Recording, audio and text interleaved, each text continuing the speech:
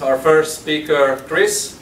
We'll talk to you about the shiny new part of the database event. So the event today came from Chris contacting me and saying that he has some cool stuff to show us. So we can today compare two new databases to a massive Postgres deployment, but it's not entirely a comparison. These are different stories, but we can see how in today's world Postgres is deployed and how the newcomers are trying to improve on how we were doing things before. So, thank you, Chris. Thanks for coming. Hi. How many folks here have done anything using serverless style function as a service, deployments or development? Right on. So I see that is growing really fast. If you look at the Google trends for serverless, it's one of the fastest growing deployment architectures out there. I think it's giving containers a run for their money. So if you haven't done any serverless programming today, we'll at least give you a sense of when you might want to use it. We won't go too deep on that. It's really just kind of the last layer of the onion that we'll add at the end. But distributed ledger is also one of those topics that is right now it's at the peak of Gartner's hype cycle. So that means the next thing is the trough of disillusionment. So I'm here to take advantage of that and tell you why. There are ways to implement distributed ledger that skip the hype. So my name is Chris Anderson. My background, I'm one of the founders of Couchbase and the creator of the mobile technology there. And now I'm the director of Fauna product, or director of product at Fauna. And I just got into Amsterdam yesterday. So right now it's about 6 a.m. my time. Feel free to ask questions during the talk. If anything, if you want clarification, we can make it interactive. Also, I'm on Twitter at jchris, or I forgot to bring my cards, so chris@fauna.com, if you want to reach out and talk to me. So the blockchain is technology I'm just going to assume most people are familiar with, but in a nutshell, it's kind of like a linked list, and that is, it's a data structure where each item in the data structure contains a pointer to the previous item, and you can detect tampering because the pointer is a signature of the previous item. If you do something else on top of this blockchain, most likely some proof of work type of contest to see who can create the next block, then you get an even more interesting, not just is it untamperable from a particular head, but adding each new item is done in a way that makes the whole data structure immutable. So that's useful, but it's expensive and complicated. It's useful because you can use it to build a cryptocurrency like Bitcoin, or to agree, to make like a cryptographic hash of some other content non-repudiatable. So you could, say, I had this document at such and such time. But it's not really designed to scale or to have a high transaction rate. So it's a little bit holding us down. And maybe we can get the job done without the blockchain. So if you wanted to have a hashtag for today, it would be no blockchain, because it's not necessary for the job we're trying to do. So when you look at a regular ledger, it looks a lot like a database table. A database table is going to have rows and columns, and the interesting feature of databases is that you can run transactions across these tables and update them all together. So we'll just file that away in the back of our minds. Before we were trying to get distributed with this ledger stuff, it was just a database problem. Now, a distributed ledger is when you essentially have consensus across multiple sites about the contents of the database. So if we're going to run the database worldwide and have a copy where everyone agrees, essentially that's a distributed ledger. We can all look and find the account balance, and we know we're all going to agree on the result. So, there's going to be some, obviously you have to build it right, but building it as a database, as an application running on top of a database, instead of running on top of an esoteric blockchain protocol, seems like it might be worth thinking about, given that we're hitting dead ends with blockchain scalability.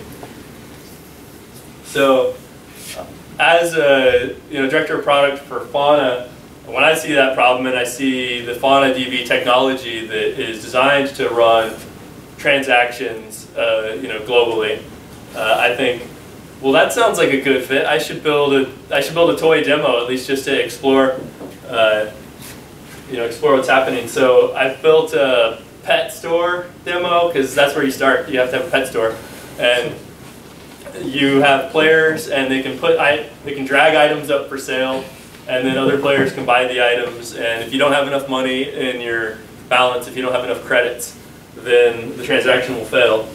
And so it's a very simple game. I'm about to show you a demo of it, but the point of it is that it's running on a cluster with global availability and independent sites with full copies of the data set on multiple continents.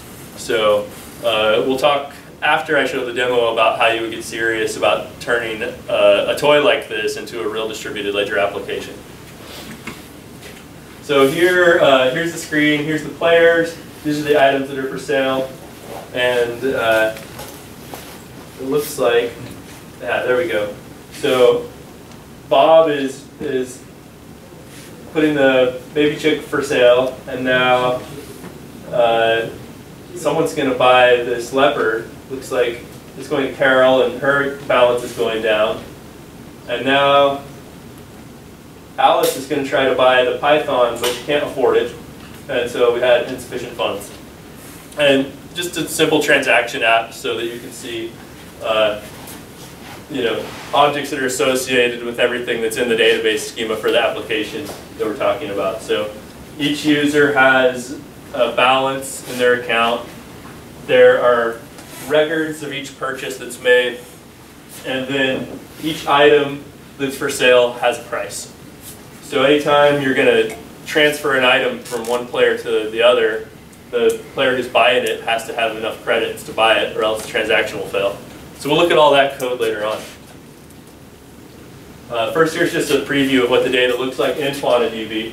This is a screenshot of the web dashboard associated with that application. So these are the purchases from that previous screen, and here you can see the price, and these are links to the objects that correspond to the item and the buyer and the seller. This admin UI, also you can see here that there are nested databases, and so those nested databases can be used for hierarchical multi-tenancy, which is a security feature I won't get to talk too much about, but in a real implementation, you would probably end up using that feature as part of the security defense in depth. So if we're going to get serious about building a ledger like this, first we need to understand how global consensus can be managed without a blockchain. Then we want to look at what the ledger transaction itself is going to look like, and what kind of code are we going to have to write in order to program this distributed ledger.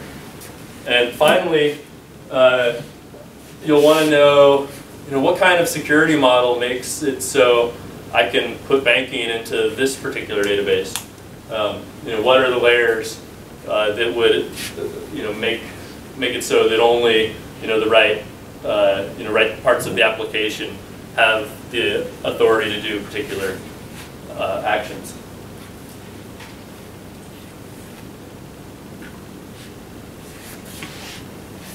So I talked about how global consensus is really just having copies of the ledger in multiple locations that are going to be in agreement. And the idea is that we'll just run the database at each site. And so when you've got, it should be as simple as that with a few details that we'll get into. But first, let's just look at the architecture. So we're looking now at one site, and really each site's probably going to run a high availability cluster, so that can manage its own uptime, and if you have machines failing, you can replace them without any downtime. And then if we, as we zoom in, we can see this cluster is made out of multiple machines, and because it's high availability, so there's going to be more than one copy of the entire data set in the cluster, and you can also partition it for horizontal scaling. The team that started work on FaunaDB about 4 years ago was the team that scaled Twitter. So folks who installed the fail whale when Twitter was young and then conquered it over the years, moved on and decided they wanted to build a general purpose database.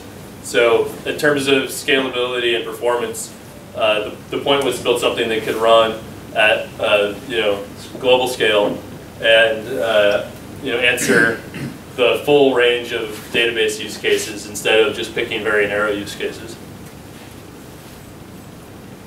So in this architecture, each node runs FaunaDB Enterprise, which just gets packaged as a jar. It's written in Scala, and the cluster is designed to be dynamically resizable. So how do we manage consistency across this mesh of machines that we're dynamically rescaling?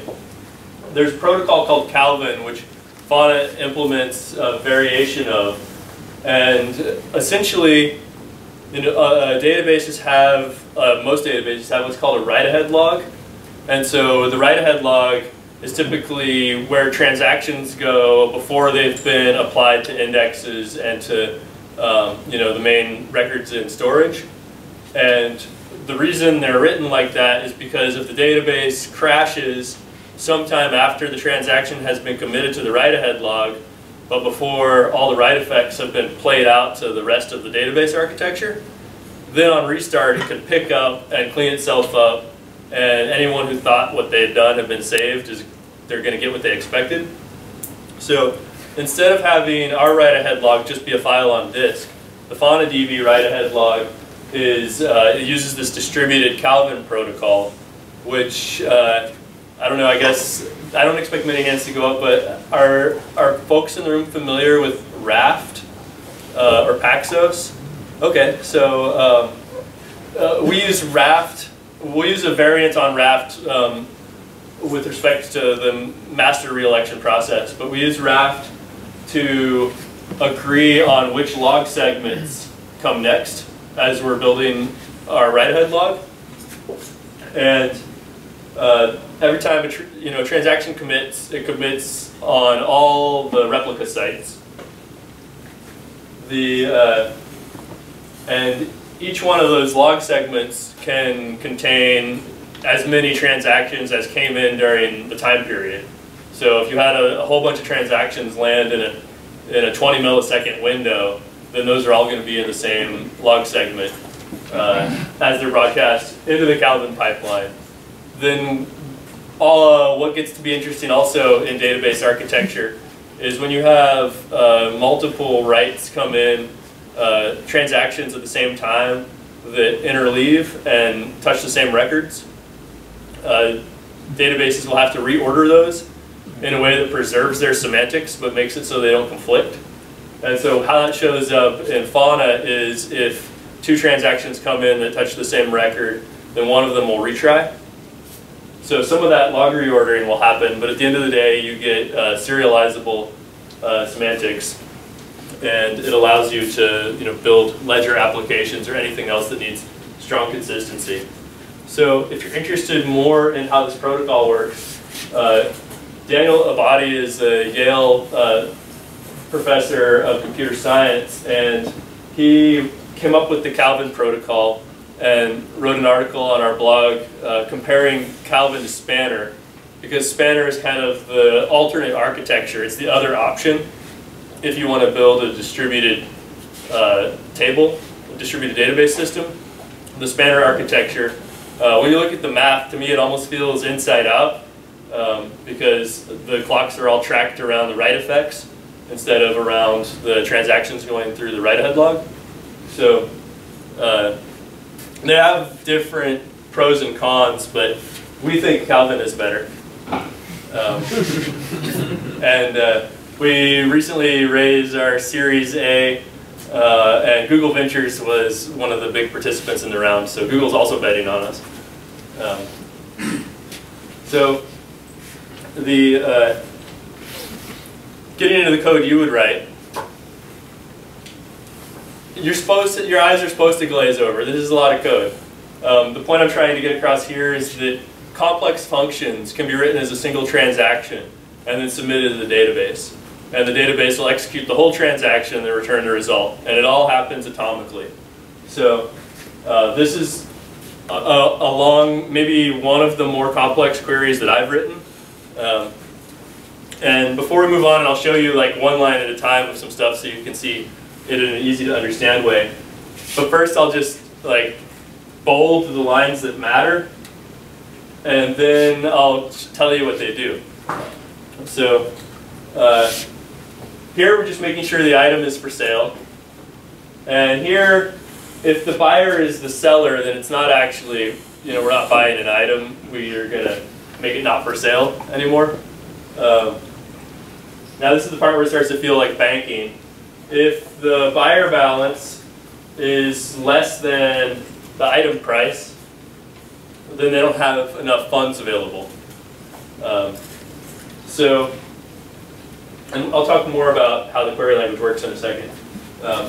So otherwise, and now here everything's good, we're just going to apply the transaction. So we're writing a purchase record.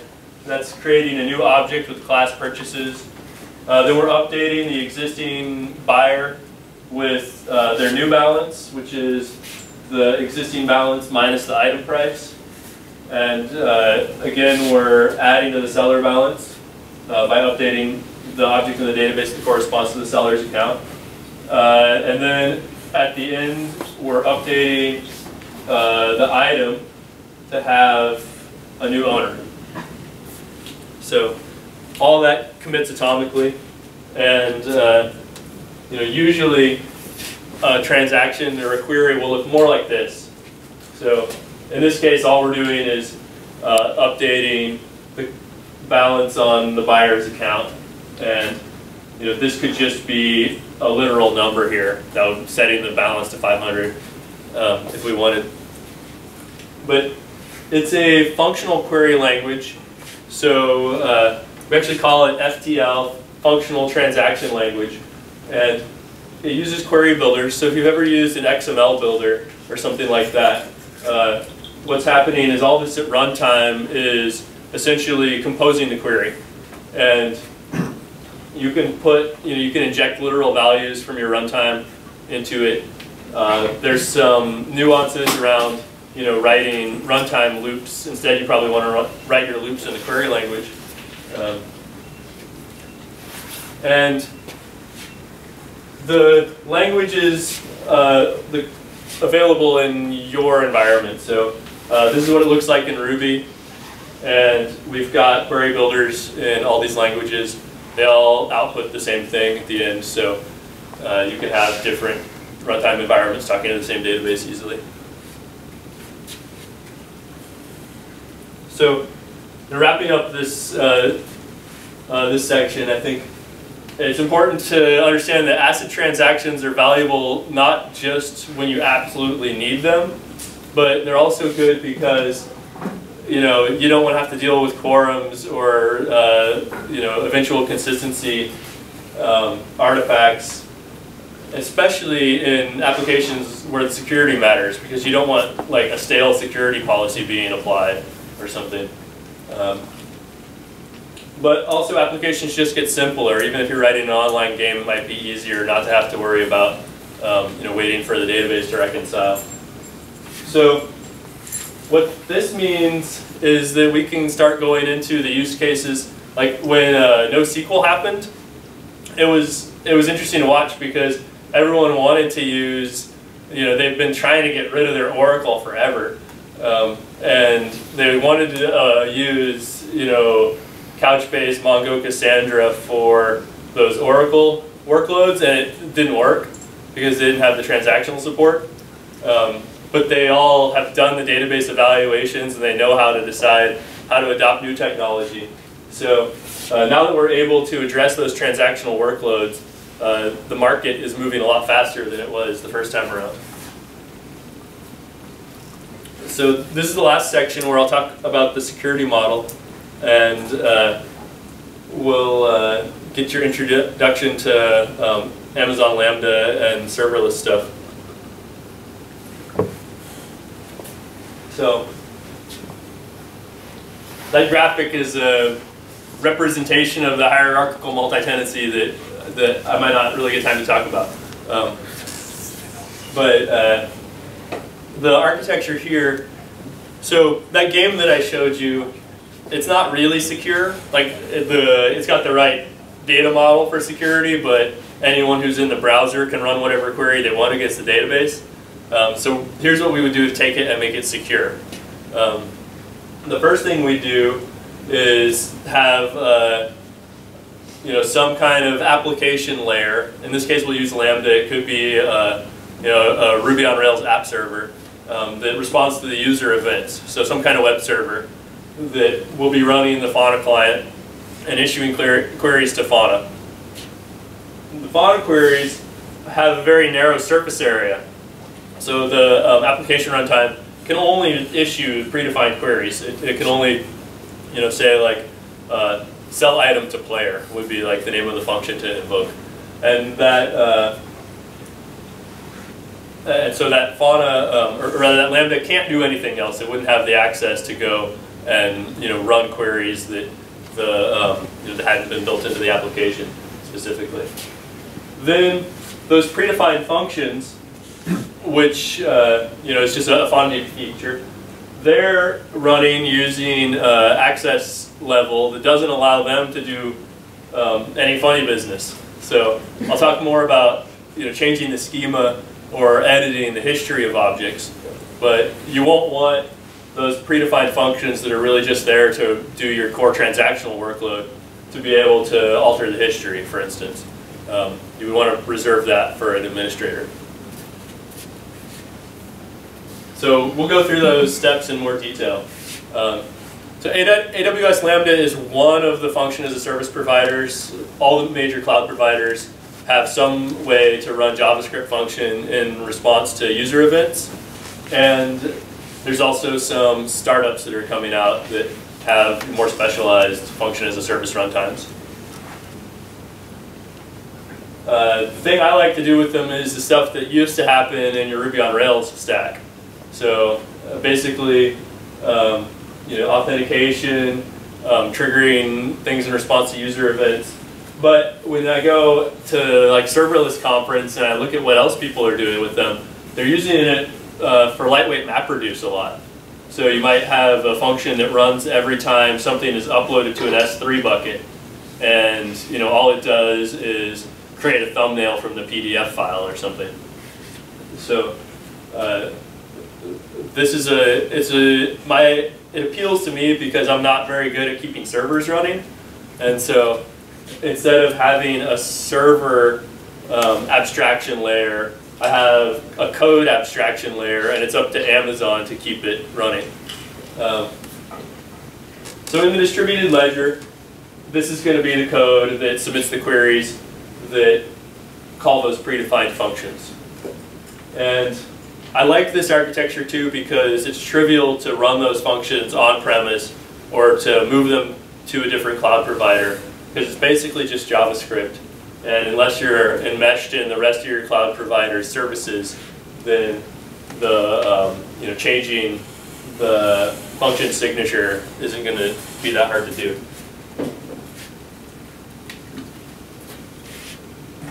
So the predefined functions that I've been talking about are an API FaunaDB calls as a user-defined function. So as a developer, you can submit a query fragment, and it gets stored so that other queries can call it. And what this paragraph means is essentially that you can have it set up where only certain users can call the function,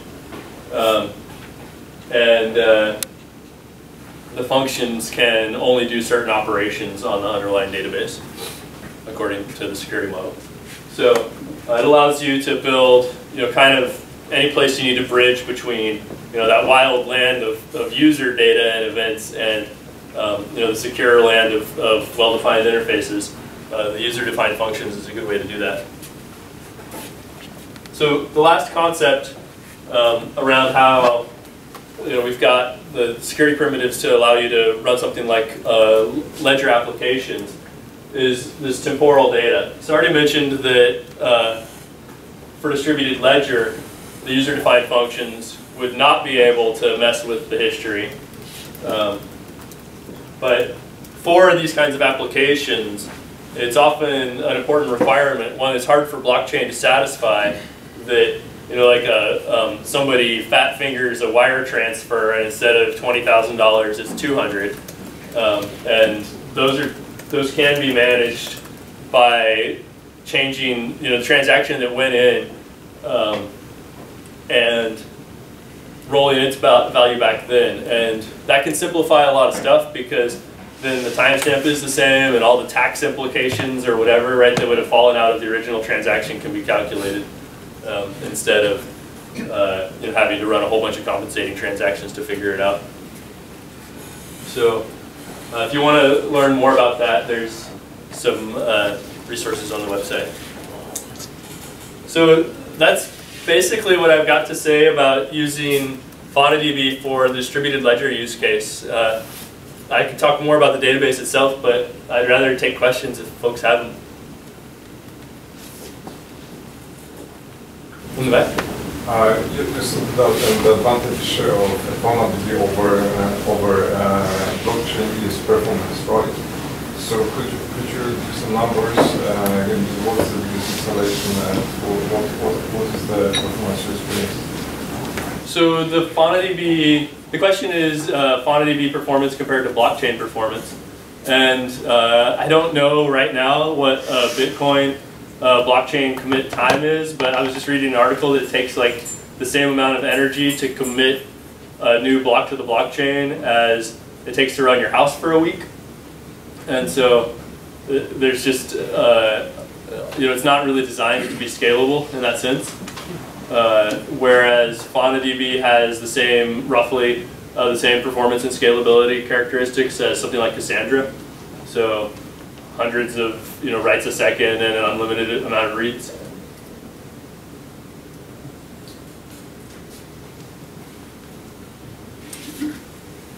You mentioned it yourself, so can you compare Fauna with Cassandra? Well, the biggest difference is the ability to run complex transactions and have global consistency. Okay. I think that there's also some additional benefits that you get by being able to send relatively complex queries, because then your wire protocol isn't as chatty. You mentioned that when committing a transaction, if it fails, needs to retry, and thinking about that raft implementation you speak about, and then I'm thinking globally, I'm thinking there's a lot of latency there. So if I commit, how long does it take for me to get the answer back from a node that yes, it is committed? How long does that take? So your commit time is going to be a function of the speed of light between your data centers. Yep. And I think it's like 2 round trips for best case.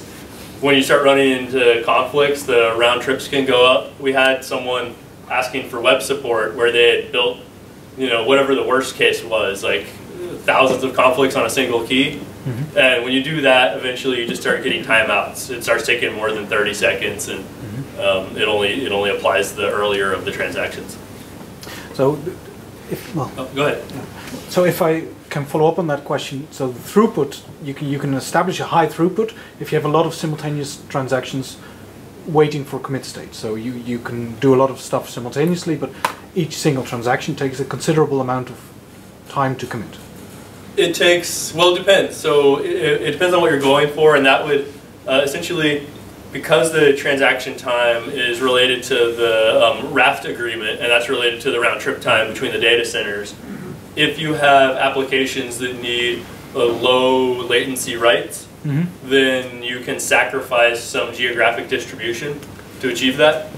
And we have a feature that's shipping hopefully the first half of next year called dynamic site selection that allows you to run a cluster with 50 data centers and then put a logical database on 2 of them or 3 of them, so that your logical databases don't suffer the performance of having to commit to the entire physical cluster. Question? Yeah, can you talk a bit about the architecture? The architecture of FaunaDB? Maybe most like the commit log protocol, the write pipeline.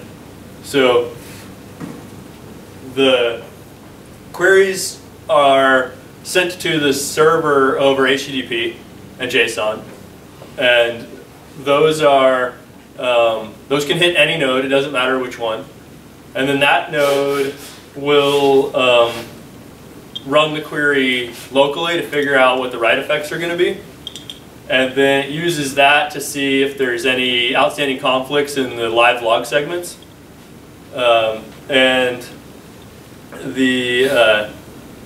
if there aren't any, then it just adds it to the next log segment. And if there are some, then it does the thing that the engineering guys will tell you about, where we get our reordering right. So then once that gets into a committed log segment, then everything else is just going to play out on all the cluster members. The same on every host. So we just broadcast the log and so you can have read-only or read-write cluster members, and they apply the write effects to their indexes and storage files.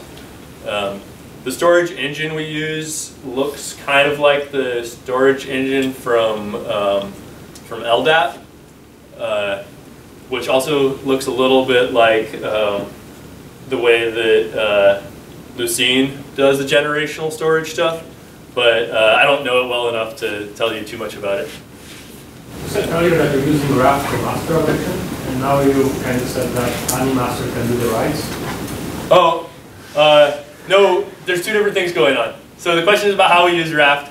So we use Raft not for master election. We use Raft to decide what order the segments of the log are applied. And so Raft just is used to, there are no masters, or rather it's a multi-master, but the log segments are ordered using Raft so that commit happens on all the masters or none of them. So the log is essentially, the log is a Raft key, or the current log position is a Raft key that's replicated across all the cluster members. And then for throughput, we can actually partition the log, but that's a different thing. And then, master election is just, we do some optimizations to what happens when a node drops out and comes back in. But that's a different thing too. So you can write to any node, and the place that the write has to be applied is not a particular node, but like this logical log that's defined by the Raft protocol. Any other questions? Oh, yeah. Well, you mentioned answering the previous question, what you're planning to add the feature to address the scalability issue by having an ability to write to just 2, let's say, out of 15 databases. But doesn't that mean what you're inducing like a completely arbitrary consistency? Well, that's a good question. So the dynamic site selection applies to a logical database, and adding new sites to that database is a different operation than adding new physical sites to the cluster. So the consistency model would apply for those sites the database is on. We're not talking about like dynamically adding a new site for that. So it's not that you would have overlapping data sets where you would sometimes have commits here and sometimes have commits here. It's that this database lives here. And so you get correct consistency on that database. Thank you. Do all the data centers look the same? So if you do the sharding for horizontal scaling, then does that happen in each data center the same way, or is that per data center and you have this completely? That's a good question. Right now, the software is relatively young, so the answer is the same everywhere. The other thing that I haven't mentioned yet, but is kind of radical for the kind of technology that FaunaDB is, we don't have, right now we don't have any tunables. So there's not like things that you have to tweak in the config file to make it fast in your environment. And we're going to try to stay that way. So if we did come up with some kind of, if we decided that some partitioning schemes were better in some environments than others, it might be automatic. Okay. Really, really. Thank you.